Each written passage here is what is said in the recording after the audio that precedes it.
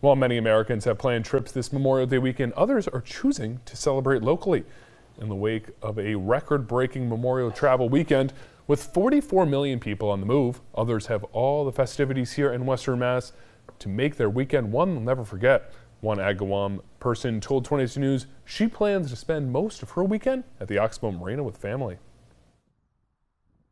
We have a lot of time on the water. We like the marina. The marina treats us well, and it's a great place because this is off the river, so it's calmer. Dutton said she and her family have enjoyed the marina the last 7 years.